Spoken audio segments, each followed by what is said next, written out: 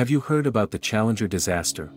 The Challenger disaster was a tragic event that occurred on January 28, 1986, when the Space Shuttle Challenger exploded shortly after liftoff, killing all 7 crew members on board.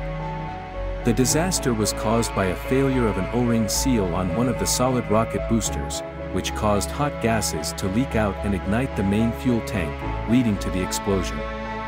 The Challenger disaster was a significant setback for NASA and the United States space program, and led to a suspension of shuttle flights for over 2 years.